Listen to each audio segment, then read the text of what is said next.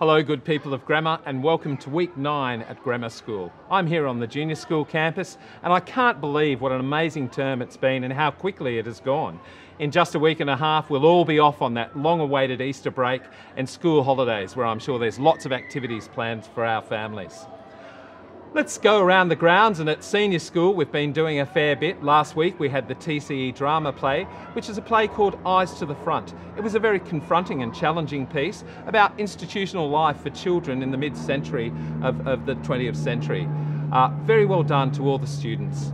Our sporting teams have been competing in finals with our Basketball Boys Open being runners-up, and also our second division tennis taking out the Northern Division Championship.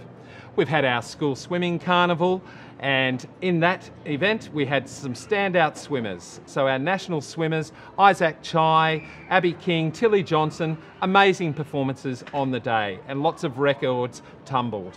I'm joined today by Lisa Watson, who is our assistant head of the junior campus and started with us in January this year. Hi Lisa, it's great to have you here. Lisa, you joined us in January this year and I'm sure you've had some initial impressions about grammar and junior school. Perhaps you'd like to share some of that with us. Yeah, absolutely. I think my first impression is just how wonderful the people are of grammar. The grammar community that I'd heard so much about. It's a pleasure to be part of that community. We have some amazing teachers here at Grammar. And I've also found the parents to be very welcoming, and it's true, the grammar community is alive and strong. And as the assistant head of the junior school campus, what are your key responsibilities and the way in which you work with our families and their children? Yeah, my key responsibilities this term has been getting to know all of the children on the campus. A hard thing to do. It has been, but I'm nearly there.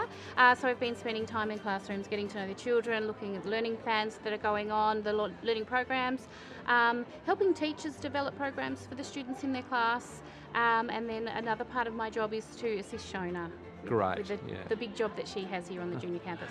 And that's great, Lisa, because I think it's so important to have layers of support around our students, their families, but also our staff and the ways in which we do our program here at Grammar. Absolutely. We're known for our nurturing and caring and the well-being of the children being at the heart of all we do, but that takes a lot of frameworks and it just doesn't always happen naturally, and it's important that we track every student and that we're aware of what's going on for them and the ways in which we might support them in their learning.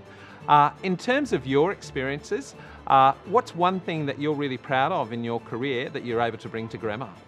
I think the thing that I'm the most proud of is the relationships that I can build with people, both students, staff and parents. So I'm really proud of that. I'm also really proud in the work that I can do in the teaching and learning space, to be able to help the teachers with the planning of their learning that they're doing for their students. Awesome. Our students have just done that plan in grades 3 and 5, and how did they handle that experience?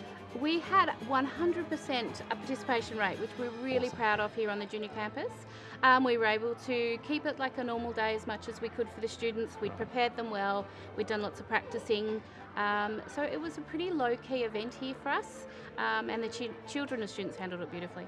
Awesome. It's been a great morning here at Junior School Campus. You will have seen the students in the background. They're having a fun time and totally engaged in their school and their environment. Next week we have so much coming up. It'll be punctuated by 2 significant events. We'll have our annual Easter services.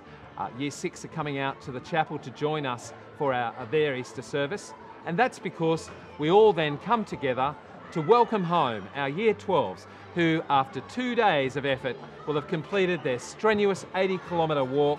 So proud of them, so proud of the way in which they go about this annual event and really say, Grammar, giving back to the community is bigger than ourselves. And I really admire that in our young people.